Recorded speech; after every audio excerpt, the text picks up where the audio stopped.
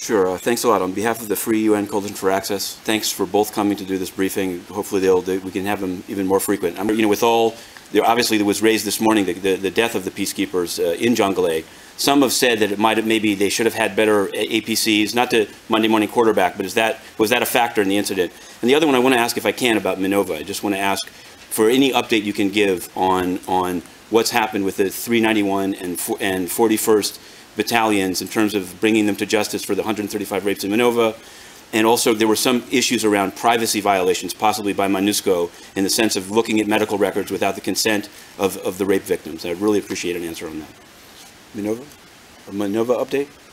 Pretend I didn't ask it, just give an update, because it's a serious event in UN peacekeeping. You should answer on Minova. I don't... Have somebody else ask the question then.